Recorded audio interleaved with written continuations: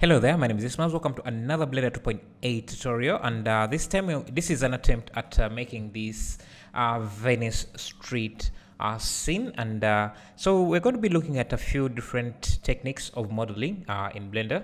And the first thing I did is create this river path. So I used a curve object. You can see the shortcuts at the bottom left of the screen that I'm using. This would allow me to set up the different to prop out the street itself, because the add-on for aligning the camera is not yet supported in Blender 2.8. So instead of using the camera to set up the scene to match the camera, I just created the path, and then the river path, and then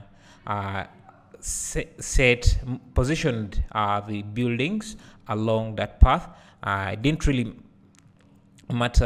matter how, if I got the exact scene to match, but as long as it looks close to what I was going for, I was okay with that. So I used the curve object and then used it to deform the mesh, as you saw in the steps that I showed there. And so I'm just trying to get my scene to match what the reference image is showing. And so I'm adding the cubes to represent some of the buildings. So I started out by blocking out the different buildings, and just to get an idea of the positioning of everything, and then I will later start adding in different details. I will start adding in details for those areas. So I'm just extruding and then moving the points, and then duplicating different buildings, just to get an idea where the different buildings will be and where we'll be adding more detail, and where it is okay not to add that much detail.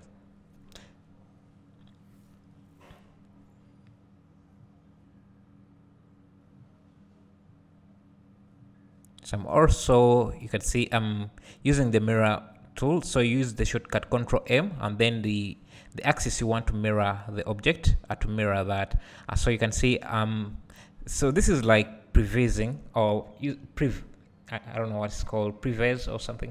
Yeah, just to get an idea where the different objects. I'm just using simple polygons to get the shapes of the building and the streets. You can see here I'm also adding a few spaces between the buildings. Maybe I'll do a camera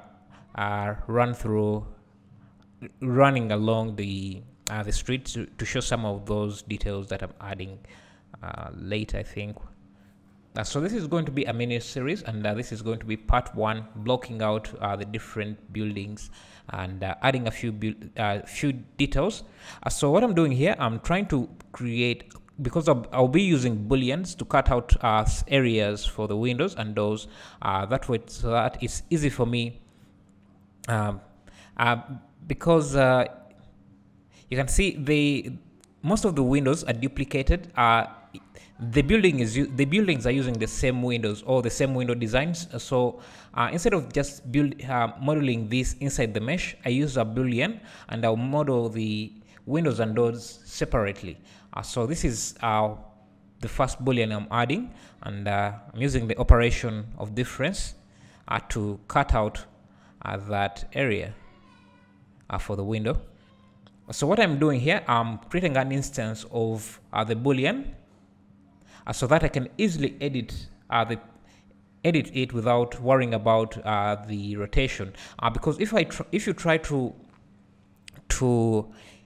edit this directly on the mesh, it is going to be very hard for you, since the boolean here is rotated.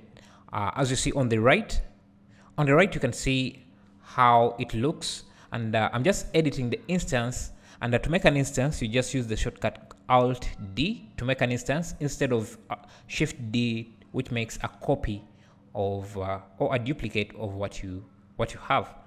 So I'm making edits to the instance, but the boolean is the boolean object is also getting updated with the changes I'm making here. So this makes it easy for me to edit uh, without the angle that I'm editing in being a bit awkward. So then here I encountered a problem where because I have because I'm using instances, you can't apply the scale and rotation of an instance.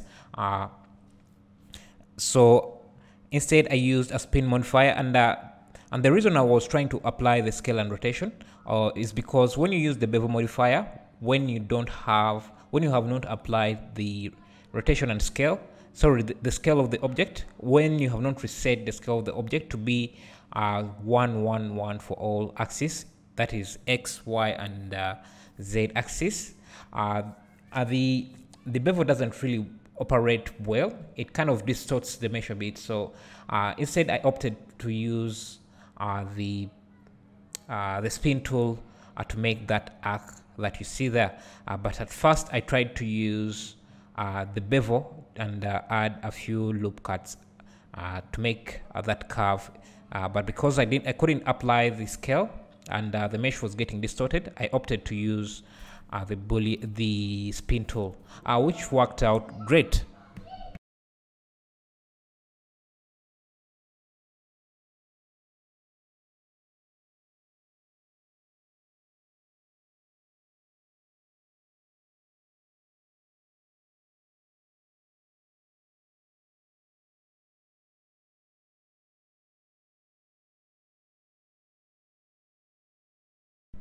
So you can see I can rotate the instance in whatever direction, whatever angle I want, without worrying about how awkward it would be when I'm trying to edit that object, that boolean.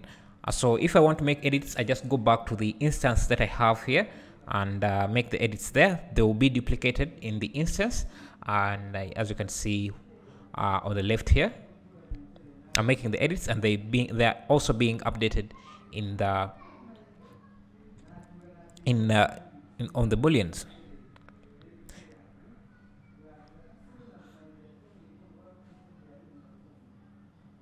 So I've duplicated I've duplicated one of the faces to create the window, and because it's the same size of the booleans, it can easily fit in the cutaways of the windows that I've added. So as you can see, so again, I'm making an instance of that window so that I can position it directly where it should go, and then also retain a copy or an instance here that I can edit without worrying about the rotation. So I can manipulate this instance here, rotate it in any way I want, and then make the edits on this instance here. And one of the advantages of working like this is that I can easily position the object like you saw a few seconds back. So I just maybe because I'll be repeating this step I'll be repeating this step. So I guess I'll show you that when it comes to that. I'll talk about that when it comes to that. Yes, so I'm making another copy here. So this will be the small window, and then so you can see I'm positioning the cursor to the selection, and then moving the selection of the instance I've created to that position, and now I can change the rotation and edit the instance in any way I want.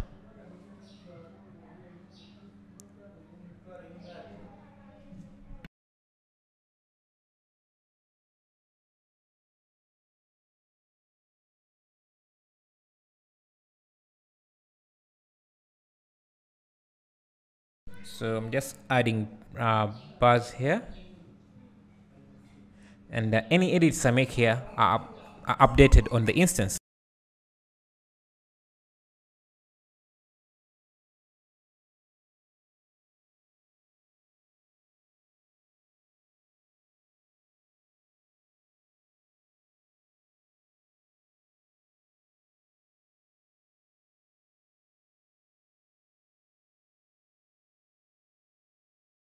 So I'm going to be repeating the same steps over and over.